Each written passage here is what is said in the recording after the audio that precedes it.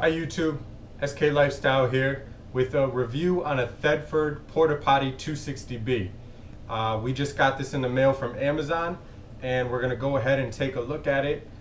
Just going to do a quick overview, show you some of the features that it has, what it looks like, its size, some initial thoughts that I have of it. This is my first portable toilet that we're going to be using in our pop-up camper. So yeah, with that said, let's take a look.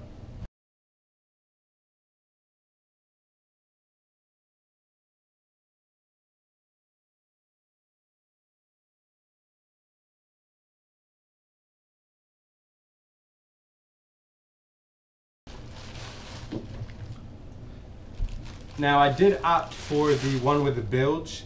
The other one has a piston pump, pretty much the same exact kind of thing. I would say the Curve, the new one that has the electric water,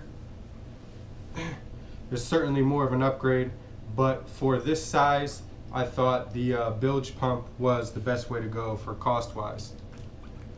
Alright, so as you may know, there is a lid to the toilet and the toilet seat, and you can notice right away that the cap there for the water isn't there, but we can see that it's right inside the bowl, and it looks like we have some nice instructions to go there too. And thankfully Thetford sets us up with a little bit of a solution that we can put inside the portable toilet to keep it fresh when we're using it. I do know that they have other products on Amazon that you can order as well to keep the water on the top fresh and clean, and so is the black water on the bottom in the holding tank.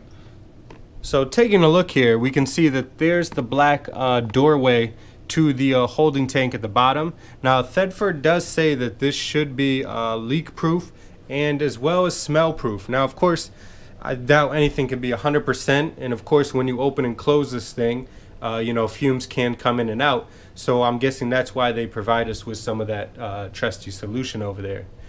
Now, if I am correct, this is a 2.5 gallon fresh water tank here on the top, and I believe it's the same on the bottom, 2.5 gallons for the holding tank. Here's the bilge pump here, and it's pretty basic. You just push it, and of course, you know, it just forces the water out through the tank. Right here we can see is where the water will eject and obviously go into the bowl. And the way you want to use that is just put a little bit of water in the bowl before you use it. You know, do your business, hit it a couple times, and then you go ahead and flush right here on the bottom. Alright, so coming around the back, you can see that there's a nice handle to carry it when you're going to the gray station to dump. And we also have a latch here. Now you just push this and this whole top piece just pops right off. Nice and clean. You can see obviously there's an opening in the top piece, but if we take a look down here, this black piece is still closed. So that's what I like about this thing. It's supposed to be self-contained, so we're not worried about things leaking out or dripping, and of course, you know, even having to deal with this whole situation. You know, we're camping, we know what to expect, what to deal with, but it's a gross situation. Nobody really wants to have to deal with it. So the cleaner things can be, absolutely a lot better, absolutely. So go ahead and open this here. And here's the top to our water tank.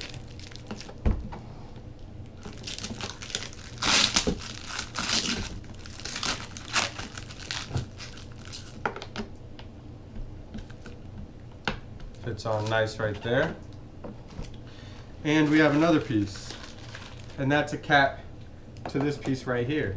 Now what's going to happen is, and I'll screw this on real quick. So we have our toilet, you know, it's on, we use it, okay, then we take it off.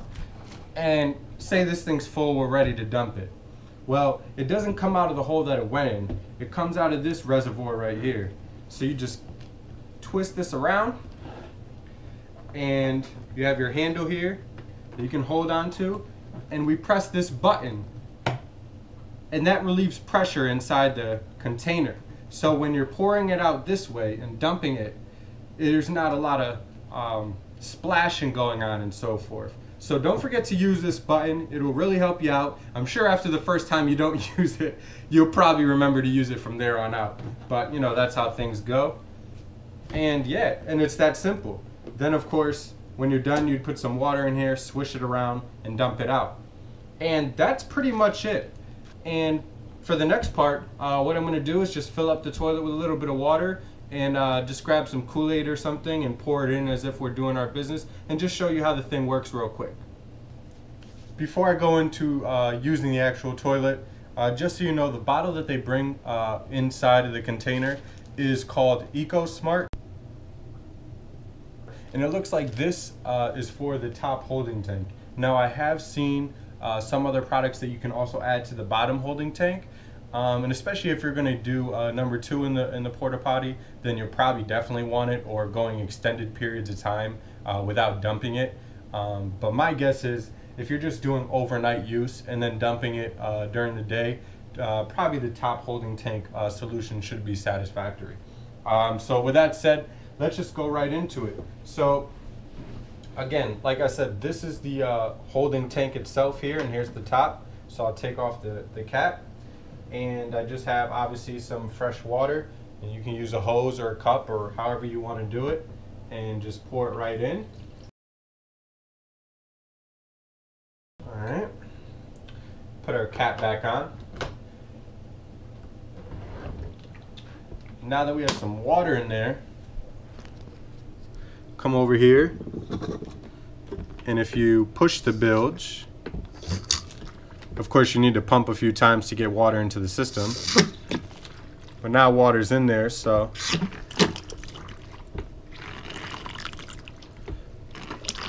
and again, you want to do this a couple times just to add water into the bowl, so at least some fresh water is going into the holding tank below.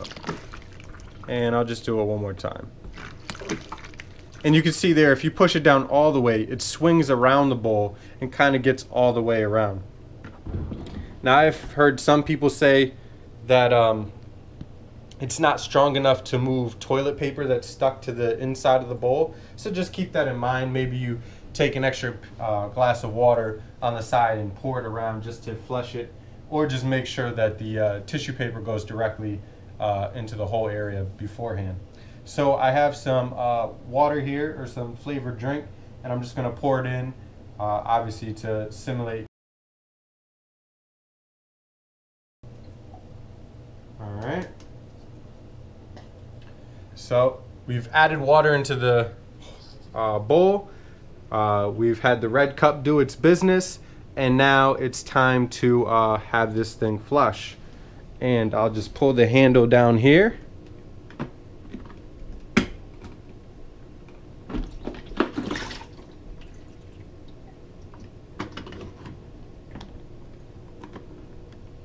So, as you can see, the bowl is clear. And then you're all set. Now you have everything in your holding tank, and you're ready to dispose of it whenever you want. Of course, it says this thing can do up to about 25 flushes, so that's more than enough to be able to go a night or two. In my case, we'll probably just dump it every night, and so I'm going to go ahead and show you that process right now. Alright YouTube, so here obviously we have our bottom half with the black water in it, and again, what we're going to do is press this button as we dump this piece here. So you want to swing it out. Alright, and notice there's not water up in here, there's no debris or dirtiness and stuff. Obviously it's only been used once, but you can tell it's pretty clean as far as I'm concerned. I mean, you can see like maybe one drop of water on the black thing. So I'm going to undo this piece.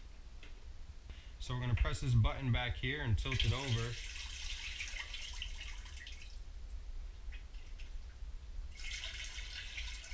And if you see it, if you saw that, I poured it all out, but there was still some in there. I mean, you could tell this container is a few different shapes in there. It's not just one big box, so kind of tilt it around a bit. There we go. And what you'll do at that point is fill this up with water and swish it around there, and then dump it back out. So I'll do that right now. Okay, so I filled some water back up via this nozzle right here, and you just want to shake it around. And honestly, if you're really gonna do it and not for a video and it's been used, you know, I'd pour the water in there, I turn this around, shake it around, and my guess is you probably want to put, like, you know, a quarter to a half gallon of water in there, just to make sure there's enough to really rinse everything back out. And then of course just take the cover off once more and just pour it out. Okay, YouTube, so wrapping up here, we just finished dumping the holding tank, and we're just going to slide this back on here. Just want to tilt the front end just a little and then push down the back and it snaps right in place. And that's pretty much it. So now I'll just go ahead and demonstrate sitting on top of the toilet, just so you can get an idea of what a full-size adult looks like when they're sitting on one of these. And yes, I will keep my shorts on. Now, I'm almost 5'11", and this is what I look like right here. So it's pretty comfortable.